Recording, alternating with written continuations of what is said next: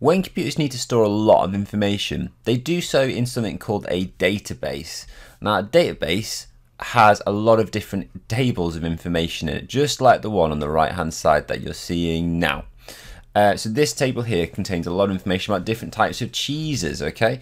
But SQL is used like a programming language to pull out information from that table. And I'm going to give you a few examples to show how simple this is. But there's 3 words that I want you to remember above everything else that you might remember in this video, and that is select, from, and where. You can help remember them by the initialism SFW. So if you're doing things in databases, you are pretty sure they're going to be safe for work, okay? So select, from, and where, 3 very important words. And using these words, you can start to see how you can put together these things called queries to get information from the database. So let's say I wanted all cheeses which are over the price of £2, so over the price of 2. And I only want the names of those cheeses. I can do select name, because I just want the name, from cheese table being the name of the table that you can see here, where, and this is the bit where I can bring in my conditions, so where price is greater than 2. And if I do that, I'd expect to see Stilton, because that's £2.99, and Edam, because that's £2.19. They're both greater than 2. And I wouldn't expect to see any other sort of data, okay? But let's start to see what happens if we start filling around with some of these conditions. So instead of select name, cheese table, and price, let's do select name and the colour. So I want 2 bits information now. So I'm going to do name, so I'll put comma in, name, comma, colour, from cheese table, where strength equals 2. All right. Now that will get me one result, which is mild cheddar, and then it will also give me the colour as well. So the result from this would be mild cheddar along with the colour, which is orange. So far so good. So we've got select, from, and where.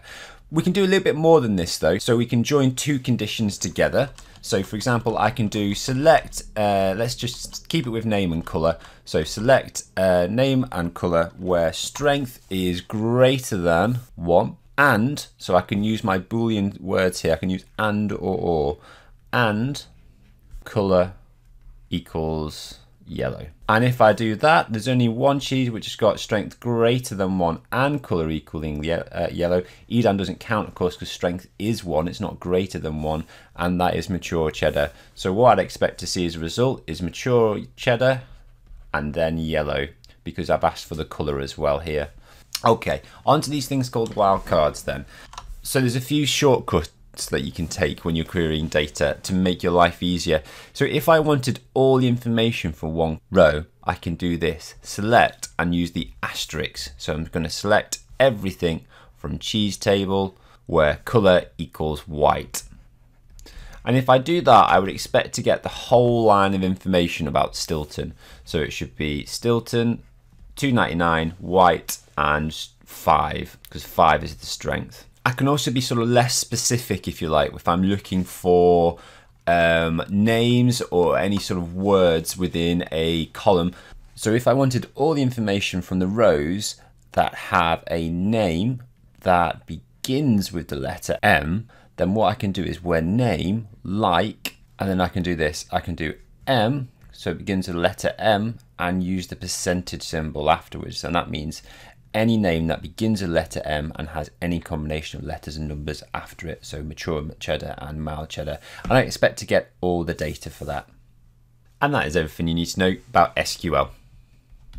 If you found that video useful, please hit the like button and hit subscribe to the channel. Keep learning and revising more computer science by clicking on the videos linked here.